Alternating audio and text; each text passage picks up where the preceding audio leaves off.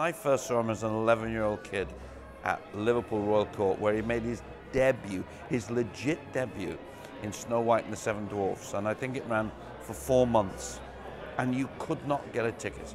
But my mum, the greatest mum in the world, I know yours is too, but my mum took the jam jars back, took the milk bottles back, got 1 and 6pence for me and her, and we went and we got seats and we saw Tommy Steele in Snow White and the Seven, no, in Goldilocks and the Three Bears. And halfway through the first act, it was set in a circus, and there was a caravan on stage with steps going down, and Tommy sat on the caravan seat with Goldilocks next to him, and he sang Butterfield. Well, the audience went wild the minute, because it was probably number 3 at the time.